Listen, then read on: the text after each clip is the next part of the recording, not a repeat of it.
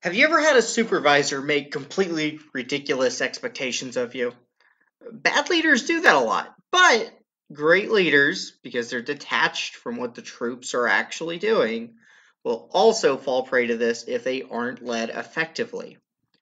I'm not saying the regional manager needs to lead your boss better. What I am saying is that you need to lead your boss better because I want you to exercise as much control over your own destiny as possible. And the content of this video is intended to help you do that. It's time to lead up. There are approximately 3 correct responses when your boss asks you to do something. Yes, yes, but, and no. Using these 3 responses and other little tips and tricks, your goal is to fulfill your leader's intent, what they need, which ideally is approximately what matches what they want, but not necessarily exactly what they asked for. By default, when the leader asks for something, the correct answer is yes. If you are confident you can do it and make it happen, then say yes. But ask clarifying questions to make sure you don't overlook key details. Make sure you get your key points of contact for the task and any important deadlines, your list of must-dos and can't-dos. As a bonus tip, if you had a feedback session with your supervisor, ask if they have any recommendations about how you can tangibly apply that feedback to the new task. Then you'll end up reporting this back to them once you're done. If there isn't a deadline assigned, you should usually still make one and tell it to your boss. This way, you and your boss can both hold you to it, but always try to ask for a bit more time than you actually think you'll need. This way, you can help ensure you match or beat your deadlines when unforeseen complications arise, or you give yourself time to over-deliver if the task allows for over-delivering. Obviously, some jobs or tasks, you just start doing it right now until you're done. This is a lot more likely in less corporate settings like law enforcement, fire, emergency medicine, or the military. Even in those environments, when you say yes, you want to ensure that you understand what the boss wants and why they want it. Why they want it can sometimes tell you a lot more about how you should get your work done than what your boss actually asks you for. After all, they can't do your job as well as you do. So, say yes and clarify your leader's intent. That said, sometimes whatever you're asked to do is clearly not going to happen either on time or to the right standard of quality.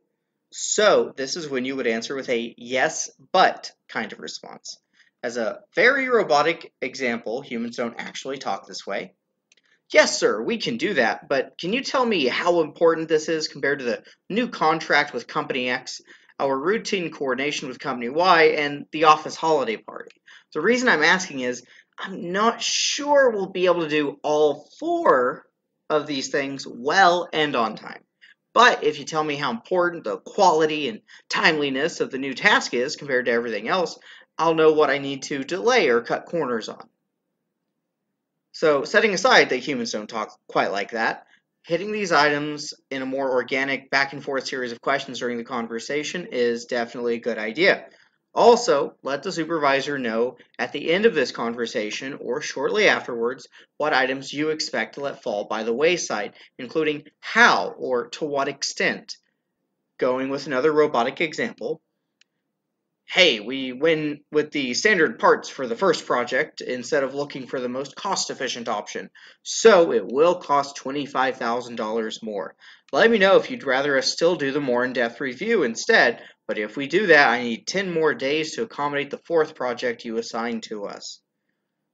If you can't do everything well and promptly, then make sure you clarify the importance and urgency of new tasks with your leadership and quantify compromises you expect to make to them. Saying no is also a viable response. Now, if you just give a flat, no, I'm not doing that, the boss will probably not be very receptive to it. Furthermore, if your boss has an ego or a bad day, or if you haven't been able to develop a relationship with them yet, then saying the exact word no might not be very well taken. You don't really have to say yes or no, though, when you're told to do something. You can use more open-ended language to communicate the same idea. What we can do is only review the 5 subcomponents of the project, where we expect to be able to save the most cost.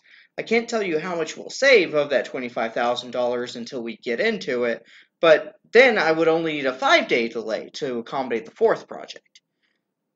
Explain to them the most similar achievable action, product, or service that will aid or fulfill their intent.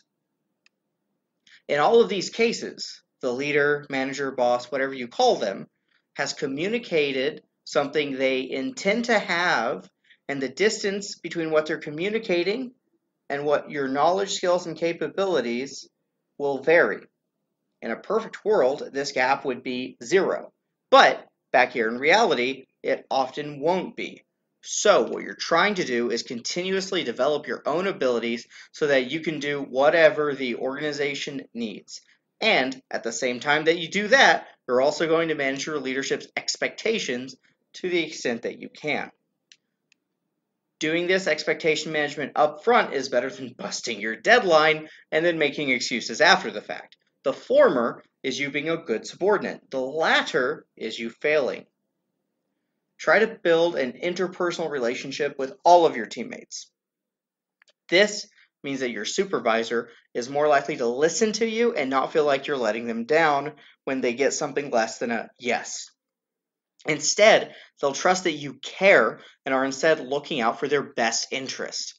This means your subordinates will work harder for you and feel more open to tell you no or yes, but when what you're asking for isn't realistic.